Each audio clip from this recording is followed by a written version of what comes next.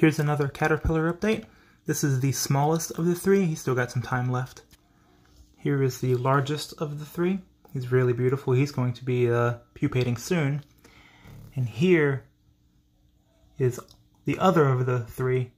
And you can tell he is actually pupating. That's why I'm making this short update here. See those two threads at the top? It's connecting to that branch. And then if you look towards his tail, I'm not going to disturb him in any way. But yeah, he's connected himself to this branch, and this is how they go into pupation.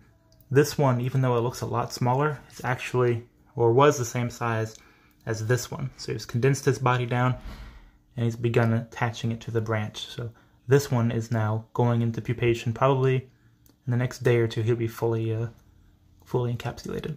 This one's still got some time left.